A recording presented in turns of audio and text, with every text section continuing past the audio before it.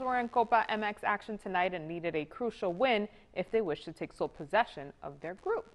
39th minute, Xolos take a corner kick here. The ball is headed and it finds Gustavo Canto, who nails it into the back of the net. Xolos take the 1-0 lead.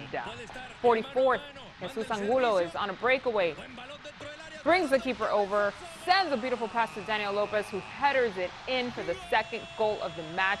That's teamwork right there. Xolos win 3-1. They are now the leaders of their group with 7 points. To the MLS, LA